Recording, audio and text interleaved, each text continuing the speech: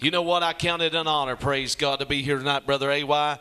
You know, I'm glad that we know the truth tonight. Amen. We shall know the truth, and he that knows the truth shall set you free. And he that the Son has set free is free indeed. Praise God.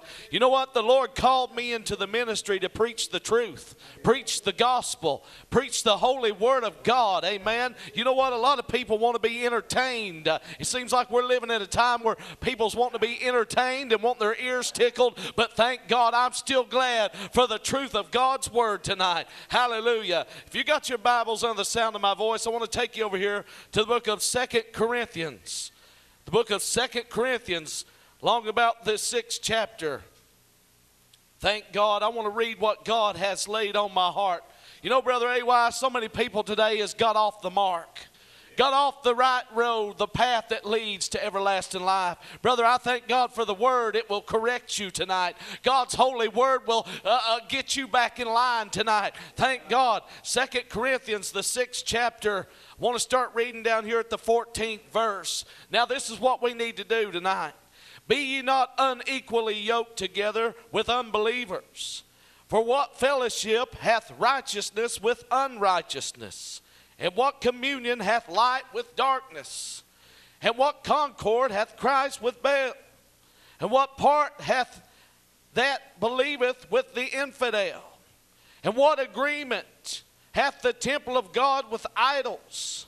Ye are the temple of the living God. And God hath said, I will dwell in them and walk with them. And I will be their God, and they shall be my people. Wherefore, come out from among them, and be ye separate, saith the Lord. Touch not the unclean thing, and I will receive you. The last verse right here says, and I will be a father unto you, and ye shall be my sons and daughters, saith the Lord Almighty. Brother, there's a lot of things today. I'm just going to have to preach it straight, what God give me tonight. There's a lot of things going on in God's house today that it's not pleasing to the Lord. Amen. People's got off the level when it comes to the word of God. Praise God. We need to stick with the scriptures. We need to make sure we're lined up with the holy word of God. Not everything that's going on today lines up with this book. Brother, I'd rather have the word of God today. I'd rather know the truth. There's a lot of people don't want to know the truth no more, Brother AY. They want their ears tickled. They want to be entertained. They come to God's church nowadays, and that's all they come for. Brother, you coming for the wrong reason. I come to get closer to the Lord my God and learn more from his holy word. If you're coming just to get your ears tickled or to feel good, brother, you coming for the wrong reason. I want you to know something. There's things going on today, Brother AY Mills, that it's a mockery unto God. God has laid this message strong on my heart. There's things, the world's coming into churches today, and God's not happy with it. Amen. God's got a way of getting your attention, thank God, and showing you where you need to get back to. Brother, I'm here to tell you, we're living in such a time where they think it's all right to have worldly activities going on right in the church house. Call off church service. Let's have a Super Bowl party or whatever. Thank God you need to have a getting back to God party. Amen. Brother, repent and get back to God. Be unequally yoked with the unbelievers. Brother, people have left their first love.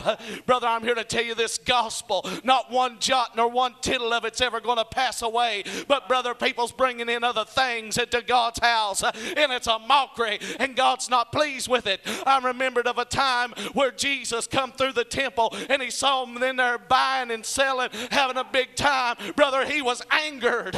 Oh, he was mad. He turned over the money changer's table, and brother, he got him a cord. He wrapped it up, and he began to whip them right out of God's house. Amen. God's house is a house of prayer, but you've made it into a den of thieves. Brother, it's time to repent and get back to God's way. Your way ain't going to do it. The world's way ain't going to do it, but this is still the way. Jesus Christ said, I am the way, the truth, and the life. Brother, people want just to have a big time nowadays. Thank God. But I want to come and learn more about my Lord. I want to know more about my Jesus. How do you learn more? How do you know more? By studying, to show yourself approved, to hear the word of God, not just the hearer but the doer. We need to apply this word and preach it, not sugarcoat it. Amen. That's what's the problem today. People have sugarcoated the word of God. People have got off on some other thing. They've got to worldly sorrow when it still takes godly sorrow. It still takes the verses and the scriptures. Brother, this book, we got it for a reason. Amen. There's a lot of people think I don't need to know the word of God. I don't need to study. If somebody's standing up teaching about the word, boy, that's boring to me. I'm going to get off somewhere where they're up singing and shouting and running the aisles and having a big time. Brother, I'm here to tell you that's all well and good, but if it don't back up with the word of God, I don't need it. Hallelujah.